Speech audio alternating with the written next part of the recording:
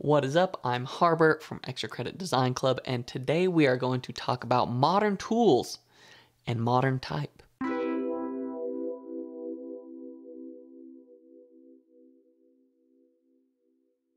We all know that type comes from handwriting originally. And there are many type designers who are super gung-ho about start with the hand, but then they'll draw the letter A, this big, and nobody's handwriting was ever this big. It doesn't exist. But, they started analog, so hey, they're a good type designer. And there are other type designers who are obsessed with doing revivals of the old masters and finding type specimens from back in the day and recreating them. And that's all fine and good. You might say, as an industry, type design is obsessed with the past. And that's fine, but it reminds me, I cannot help but think of this stand-up bit that I once heard, and I cannot remember the comic. This was years ago. If you know, let me know in the comments. But it went something like this. He had just bought a Kindle, and he was rolling up with the Kindle, and then his pretentious friend said, yeah, just something about a book. I just love the feel of the book, the smell of the pages. And then someone else comes along and they go, oh, books? No, I'm more of a chiseled stone tablet guy. Something about the weight of the stone, the indentation of the chiseled letter. And then someone else comes and they go, written word? I'm more of a Tales of the Elders type of guy. The whole thing was to highlight the ridiculousness and inconvenience of over-obsession with the past. Now, I agree there is great value in a time and a place for hearkening, even obsessing with the past, and very beautiful work has been made with this ideology. But I also think there is a time and a place for divorcing yourself to one degree or another to past conventions, just maybe entirely shrugging them off and starting with something new, focusing on what's happening now, focusing on what might be happening on the future, and use that as your primary motivation for creating type. Type design is such a niche, narrow career field that in your career, 20 years, you'll have time to do them all. You'll be able to discover what works for you.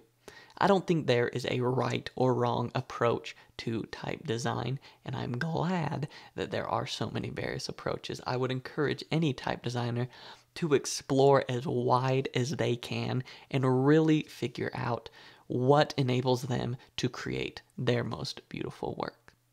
But I digress. This video is about modern tools and modern type. So there has been great value in the type design industry and as a culture in shrugging off past conventions to one degree or another. If you can think of the two most popular typefaces, you're going to think of Times New Roman and Helvetica. So Helvetica and Times New Roman, could be argued, were both born primarily with the idea of shrugging off past conventions. Helvetica might be more easy to understand. It comes from Accidents Grotesque as a predecessor. Accidents Grotesque was called so grotesque because people saw it and they said, ooh, it's gross. We don't like it. It's grotesque. Because at that point for 300-400 years with printing type, serif was the norm. Sure, sans serif have existed throughout history. I'm not denying that. However, at the time and for the past hundreds of years, they were really seen as kind of a low-brow thing. If you wanted to be culturally sophisticated, you were messing with serifs.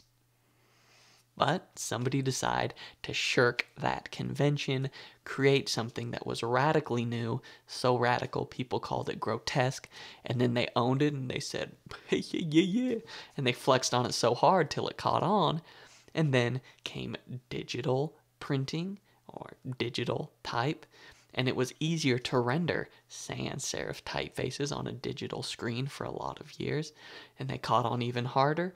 And hey, modern tools, modern technologies really fueled sans serif as a whole, and the most ubiquitous sans serif is Helvetica. So there you have it. Maybe to a lesser degree, Times New Roman was primarily inspired by modern tools. The newspaper, that was the modern thing. That's how people consumed information in that day.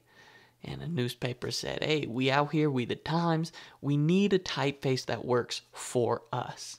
It needs to be more compressed so we can fit more words on a page. And Times New Roman was born primarily because a modern medium said, hey, we need a type that will suit us. Now, for this discussion being around modern tools and modern type, we've spent a lot of time in the past. Like I said, there's value in divorcing yourself from that, from one degree or another. Maybe not entirely in the context of this discussion. But let's talk about modern tools. What is today looking like? So I personally very rarely start my type designs with hand drawing, with anything analog. I generally am starting on a computer. And I remember, back a couple years ago, we had a guest lecture from Milton Glacier, RIP, awesome designer, amazing artist, but he was talking to us that, you need to learn how to use a pencil. Kids these days don't know how to use a pencil. And he was preaching it like, if you can't use a pencil, you ain't worth crap. And that's fine. But he didn't recognize that that was his approach to creating beautiful work. There are other approaches. I, as a type designer, tend to lean into modern tools. I've been drawing forms on a computer for near 20 years now, since very young, and I am just more comfortable with that medium. I'm sure when pencils first came out, the people chiseling in stone tablets were looking down their nose at people using paper and pencils, and, well, you can't quite get the time it takes to really comprehend your form if you're doing it so fast with a pencil. There's arguments to be made on both sides. But I digress again. Let's get into modern tools. Type is primarily consumed digitally. I'm going to go out on a limb by saying the people who buy and use typefaces are going to consume typefaces primarily in a digital medium. I got no stats to back it up. I'm just assuming so. Therefore, as a type designer, does it not make sense to have the digital means of consumption be a primary driving factor behind your creation of type? Questions you might ask yourself when you are designing type is, how can new technologies, emerging technologies, take advantage of this typeface? Or better yet, X, Y, and Z are the merging new technologies. How might I create a typeface that can serve those technologies in a way that old typefaces that currently exist cannot?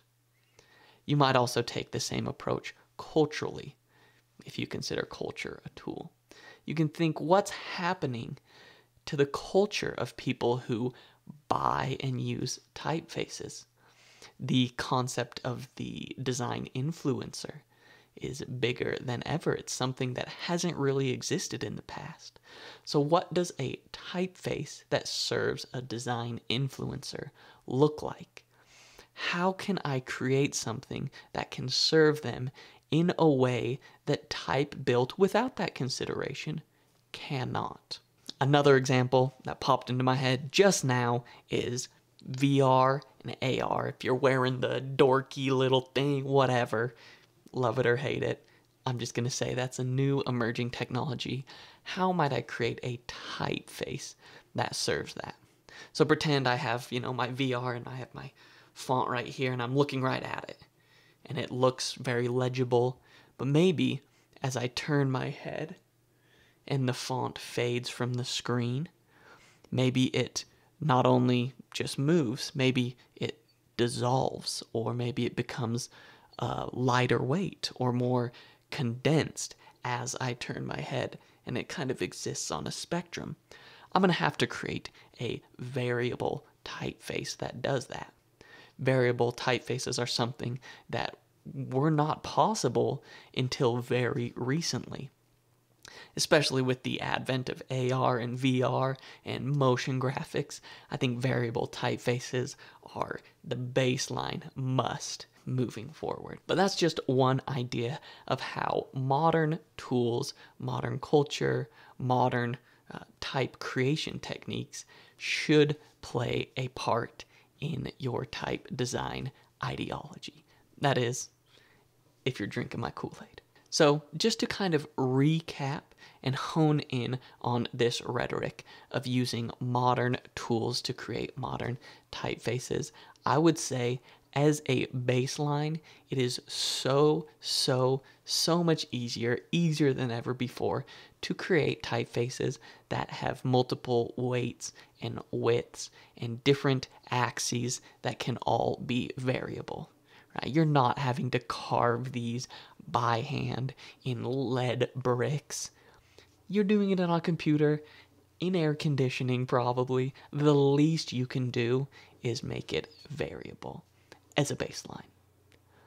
Also, because type is mainly being consumed digitally, and especially with the advent of AR and VR and Web 3, it is being consumed not only digitally, but over time.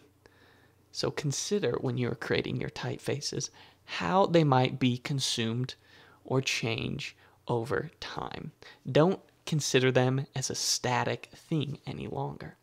Maybe consider typefaces as something that moves and shakes and evolves over time, or based on the position it is relative to the reader.